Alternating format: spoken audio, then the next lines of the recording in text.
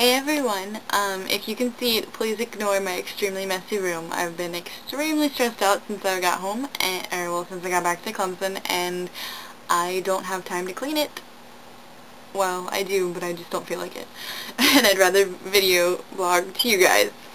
Anyway, so I had a history test this morning, and I just had to tell you all this because it's hilarious, and well, to us. So I'm sitting there writing. I was talking about how the artist really loved himself and that he wanted other people to know who he was. And so a lot of his artwork was kind of like, you know, this is me, this is here. And I actually wrote the sentence, I am Klein, I am here.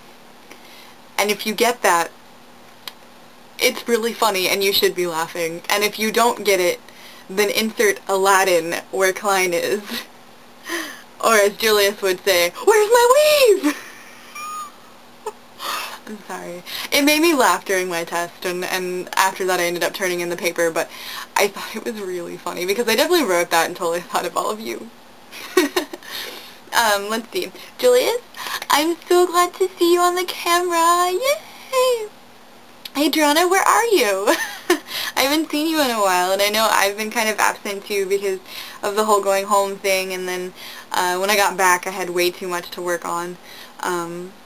Let's see, Janae, I hope you feel better so I can see your face soon, and Jackie, I hope your computer, well, your internet works well enough to finally get up a video because I want to see you too. And I think that's pretty much it for, like, personal. Oh, that history test, I totally bombed it.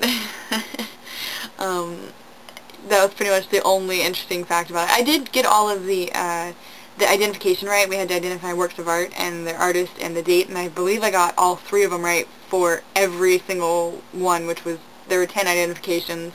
And then the essay question, I really didn't understand the essay question, and the thing is we had time to prepare, but I really wasn't prepared because I only studied 2 hours last night, because I got back into Clemson yesterday about 4 o'clock, and my class starts at 4 p.m.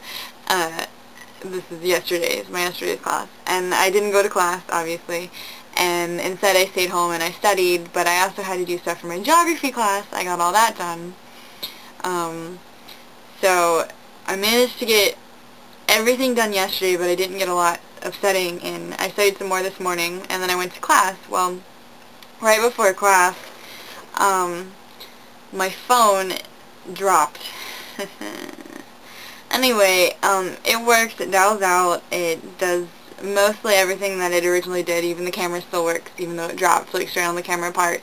The only problem is it thinks that it's open the whole time, so it won't come up my front screen. I can't use my touchpad or anything like that, so I was really upset, and I went to my test anyway, obviously, I wasn't going to skip it, but right afterwards I went straight to town to hopefully get it fixed. Well, they couldn't fix it, and I was basically in tears the whole time, because I love this phone, you guys. Like, this is my favorite phone ever that I've ever had. I love it. It matches with everything. It's my favorite, and I don't want to lose it. And I mean, they still have the models and everything like that, so I can get another phone the exact model. The problem is this phone costs like $130, and that's a little much to spend on a phone. I get a $50 rebate, which cuts it down to about $90 with the activation fee and blah, blah, blah, blah, blah, boring crap. Anyway, but at the same time, I don't know if I really need to spend that much money, but I have to get my phone fixed. And so I ended up getting frustrated and I left because there's some things that I have to take care of with my parents first. And I drove back and I went to class, my other class, so I skipped a class in between. Weird. Anyway, it was my geography class, I'm not worried about it. And then I went back to class. Well, right after that, I had to drive straight to my friend's place, pick her up. We drove out in the boonies to Pickens to go to a CPR class. Well, we left that. I brought my friend home. And then I came back here and I ate because I hadn't eaten since 2 o'clock today, and I didn't get to eat until I got home from class, which was like 10 p.m.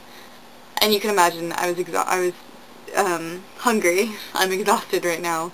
And I really should be working on my French, but I really don't feel like it. I kind of just want to go to sleep. And instead I'm making a video because I missed all of you so much, and and so I'm making a video. Okay, well, enough procrastinating. I really need to go to bed now. Or not bed, but I actually need to do something. I don't necessarily have to go to bed. It's only midnight. Anyway, but I do eventually have to take a shower. Julius, yes to the how and mow thing. I think that would be awesome. Send him around. I don't really know any landmarks that are around here. I may just take him to the stadium, or if we happen to go to, like, Greenville or something, I can find something interesting. I don't know. There's nothing interesting at all about up here. If I was in Charleston, it's different. There's a ton of interesting, cool things that I could go do, except when you're not a tourist, you really don't go to these places. So, yeah. Well, I think that is about it, and I'm losing focus because I ran out of lists on my Post-it, and I'm also really tired, if you can't tell from the droopy eyes. I will talk to all of you later, and I'm hoping to see all your gorgeous faces on my YouTube soon. Bye.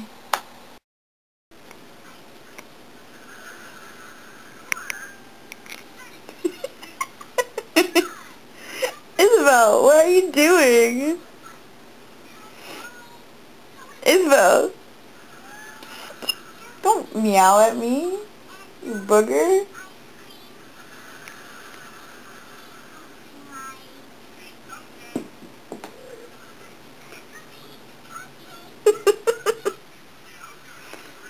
Isabel, what are you doing?